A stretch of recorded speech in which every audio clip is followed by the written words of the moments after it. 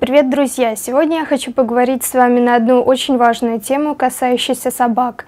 И начну свое видео с небольшой предыстории. Недавно я гуляла, как обычно, я стараюсь гулять каждый день по часу, и села на свою лавочку, которая находится немного в отдалении от людей, от этих невидимых зрителей, окон.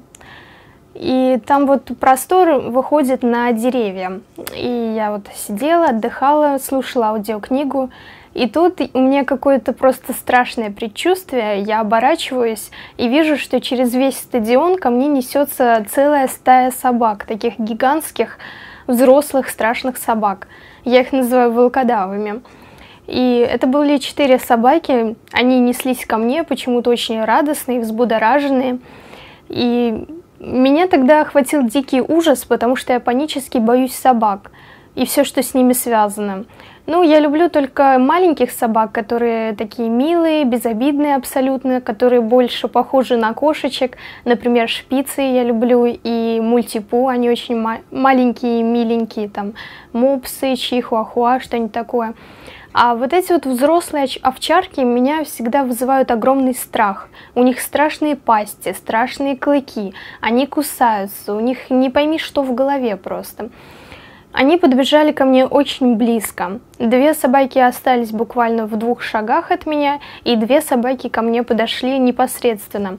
Одна прямо подошла к моим коленям, я вот так вот сидела, скрестив руки, и я поняла, что любое сопротивление будет бесполезно, и мне лучше никак не реагировать, не говорить там «фу, ушли отсюда» или там как-то руками размахивать. Я поняла, что это будет абсолютно бесполезно. К тому же против их силы, против их пасти уже ничего невозможно сделать. Поэтому я сидела спокойно и старалась контролировать свой страх. А мне было действительно очень страшно. У меня было прерывистое дыхание, у меня был ужас, шок. И было очень сложно контролировать вот это вот бешеное сердцебиение и прерывистое дыхание. Одна собака подошла ко мне очень близко, к самым коленям, и я вот сидела вот так, она лизнула мне варежку. Вот, мне было очень страшно. Я старалась не смотреть ей в глаза, потому что я знаю, что собакам нельзя смотреть в глаза, и они прекрасно чувствуют страх. Это прям как в фильмах ужасов, да? Он чувствует твой страх. Вот. Потом эта собака ушла. И вторая собака черная, она была в шаге от меня. Она была в такой позе ожидания, какой-то такой очень алертный. И такое ощущение было, что она слушала меня. Возможно, это не так. И я поняла, что мне нужно просто успокоиться, контролировать свой страх и подождать. Я такая вставила свой наушник тихонечко, аккуратно, и старалась отвлечься от мыслей от собак, продолжать слушать аудиокнигу. Я подумала, скоро им станет скучно, и они уйдут. Аудиокнига меня немножко отвлекла от мыслей, хотя у меня было все такое же прерывистое дыхание и учащенное сердцебиение громкое. Вот, собаки это все прекрасно слышали, я уверена. Вот, и действительно им вскоре стало скучно, и через 2 минуты они ушли, к моему счастью. Вот, они прошли через спортивную площадку, оказалось, там был один мужчина, он вот так вот их руками немножечко помахал, указывая направление дороги, скажем так, и они ушли. Немножко покрутились вокруг него и ушли. Но тот факт, что это стая собак, и они подходят так близко к людям, вот, и то есть другой человек на моем месте мог бы как раз среагировать по-другому, начать там громко говорить «фу, ушли, кыш отсюда», или там пытаться как-то их прогнать руками. Вот, и, естественно, это вызвало бы агрессию со стороны собак, и, возможно, история закончилась куда бы хуже. Кстати, в тот момент, когда я сидела на лавочке, я была абсолютно одна, то есть я не знала, что там где-то человек занимается на турниках, и вокруг меня вообще не было никаких людей, то есть ни на стадионе, ни на спортплощадке, нигде больше не было людей других. То есть, когда эти собаки подбежали ко мне, я понимала, что если эти собаки на меня сейчас нападут, нападут и будут кусать, то мне никто не поможет. Хотя там есть дом, и как бы видно, что происходит на стадионе, но все равно надеяться на помощь других — это как бы бессмысленно и бесполезно. И понимаете, перед лицом собак мы абсолютно беззащитны. Эта стая собак повадилась гулять на стадионе около школы, и они постоянно пристают к детям, выпрашивая еду. По сути, эти собаки могут угрожать людям и детям, потому что у них могут быть и гормоны, и собачьи свадьбы, и вообще неизвестно, что им придет на ум. Кстати, один раз, когда мне было 6 лет, я вышла гулять, и я помню, в тот день я спорила с мамой, какие брюки мне одеть, дутики или тонкие, джинсовые.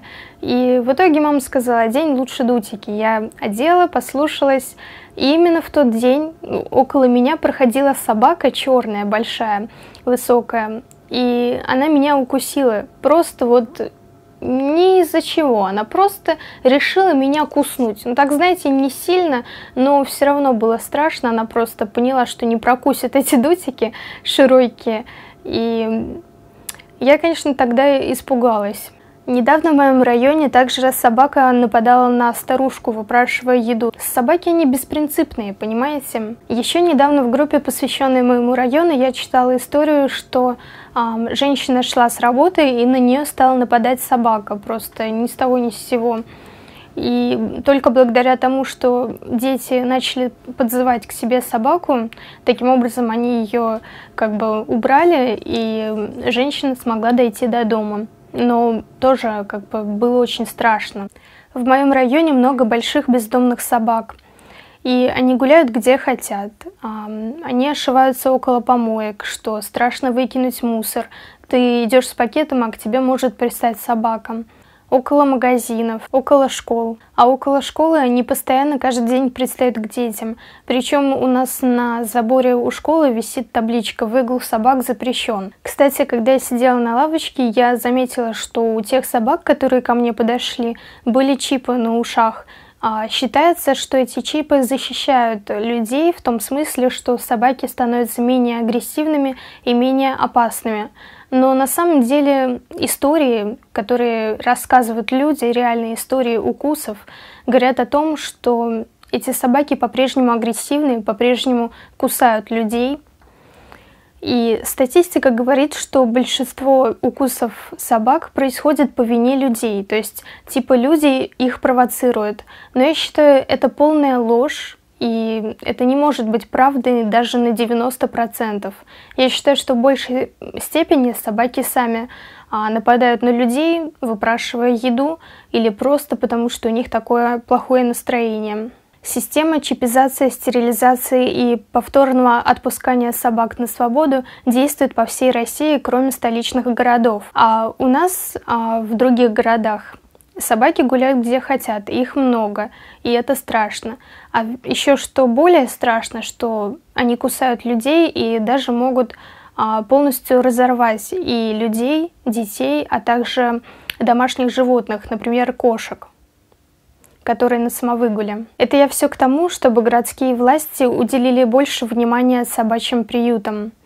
Возможно, нужно построить новые приюты, а также нужно обязательно построить парки для собак. Я понимаю, что районы уже построены, дома также построены близко довольно друг к другу, и дороги, и, скорее всего, просто некуда будет добавить парки для собак, но надо что-то придумывать, потому что то, как сейчас люди с собаками гуляют где хотят, и даже без поводков и без намордников, и также везде вот эти вот, как вы понимаете, загаженность от собак и засанность, помеченные углы, шины машин и везде эти ужасные следы. Проблема загаженности улиц стоит очень острая, потому что идешь гулять, и через каждый шаг собачьи отходы или засанные углы.